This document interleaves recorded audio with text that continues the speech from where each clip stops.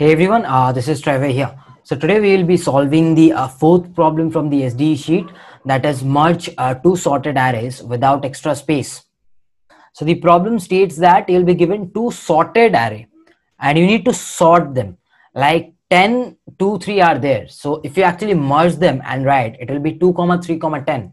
So the first array had a position for one element, so 2 will go over there, and the next array had a position for two elements, so 3 comma 2 will go over there.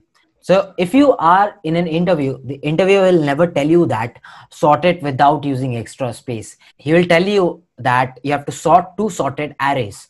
So in that case, you're going to tell him in the first state that you're going to use a third array, let's say array 3, which will have a size adding up to the size of first, that is n1 and n2. Over here it's 5, over here it's 3. So you will have an array of size 8, and after that you're going to plug all the elements from A1 into this and all the elements from A2 into this. And once you have done this, you're going to sort this array. So you will get the resultant as, after you have got the sorted array, you take out the first element and place it over here. You take out the second element, you place it over here. After that, you take out the third element, you place it over here. Then you take out the fourth element, you place it over here. Similarly, the fifth element. After this, you have 8, 9, 10, but the first array is filled up. So you plug 8, 9, 10 towards the second array. So in this way, you can merge two sorted arrays. The time complexity required for such an operation will be n log n for sorting, big O of n for putting the elements over here, and one extra big O of n for putting it back to array of 1 and 2. And it will require an extra space of big O of n to do it. So after this, the interviewer might tell you that you cannot use any extra space. So in that case, you're going to tell this insertion sort kind of algorithm. So we are not going to use any extra space. So the intuition behind the algorithm that I am going to teach you is that both the arrays that are given to you are already sorted. So we need to take advantage of it. So what we can do is we can linearly traverse for the first array, and we see that this is 1. So if this 1 is not greater than this, so I can surely say that this 1 will stay where it is. And at the next step, we see that we have 4. But this 4 is actually greater than this 2. So we know that all the elements towards the right will be greater than 4, and all the elements towards the right of 2 will be greater than 2. So at this position, we should have 2. So what we will do is, we will move 2 over here and we will bring 4 over here.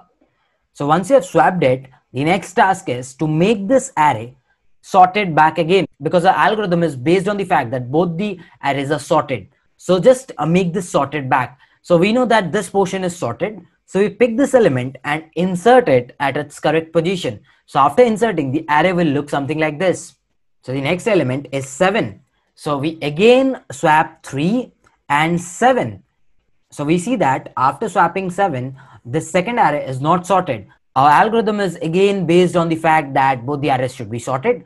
So you just need to take this 7 and place it in such a way that this array still stays sorted. In the next step, we have 8. Now we again swap 4 and 8. The second array is again not sorted. So we will put 8 in the correct position so that it stays sorted. So the next time we get something as 10. Again, 7 is smaller than 10. So we have to swap it. After this, we see that the second array is not sorted. So you have to put back 10 over here so that the array stays sorted. So after we have completed the linear traversal of the first array, we can see that we will get the desired answer that we were actually looking for.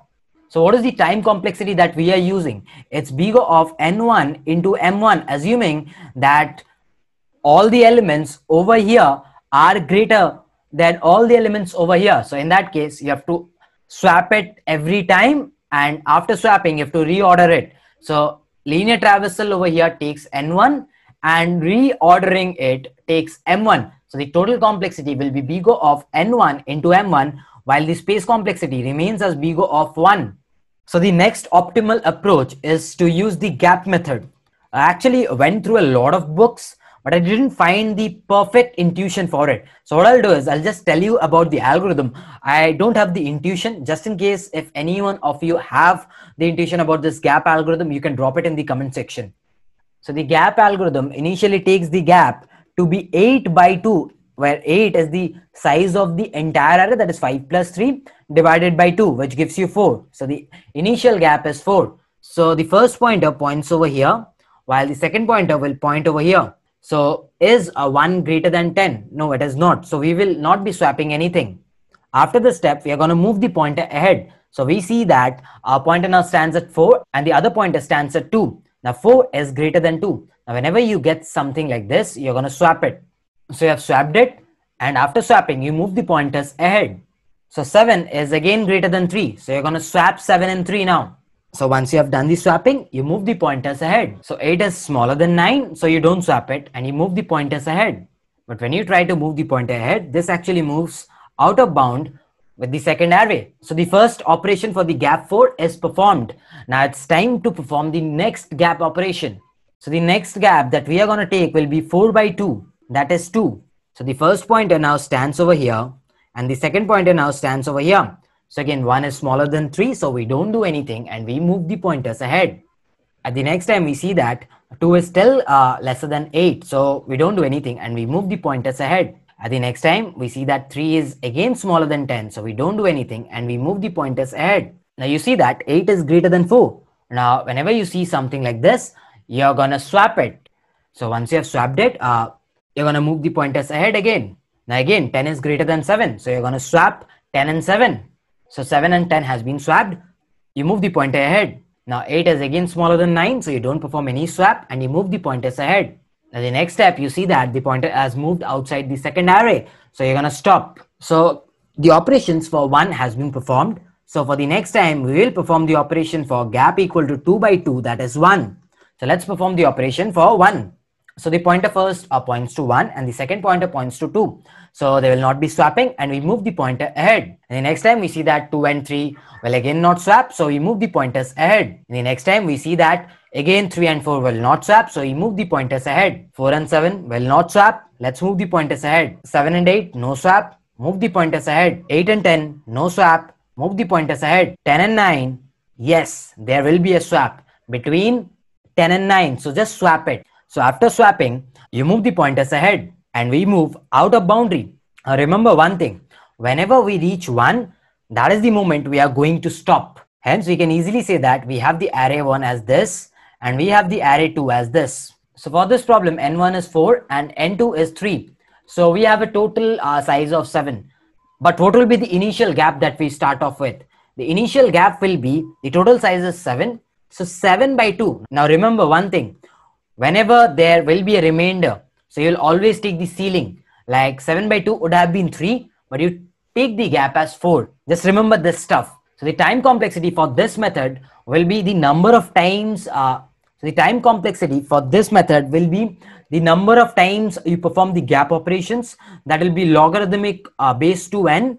The reason is we are dividing the numbers by 2. So we are going to perform logarithmic base 2n times operations. And for every operations, we are linearly iterating, right? So at worst case, it will be big O of on. So I can say we have an algorithm at n log n and at an auxiliary space of big O of 1. So if you are in an interview, what I will suggest you from my side is you need to tell the sorting algorithm at first. And then if the interview asks you to perform it in big O of 1 space, then you tell that insertion sort algorithm that we did.